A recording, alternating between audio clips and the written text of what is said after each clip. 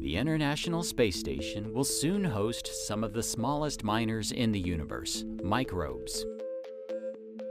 Microbes growing on the surface of rocks can gradually break them down and extract useful minerals and metals.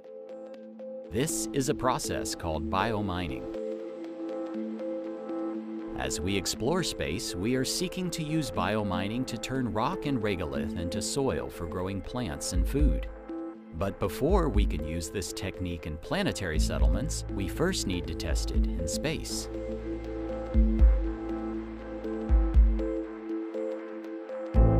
On the space station, bioreactors will be placed inside a centrifuge where microbes will grow on rocks in microgravity and simulated Martian gravity.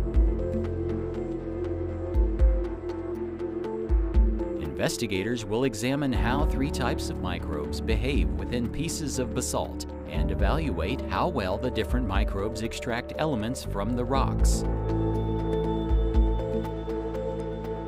The findings will be compared to ground-based results.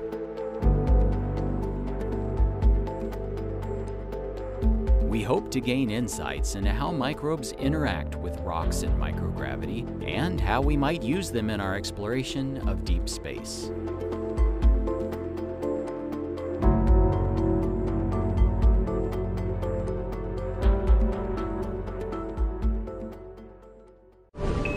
Subscribe for more space.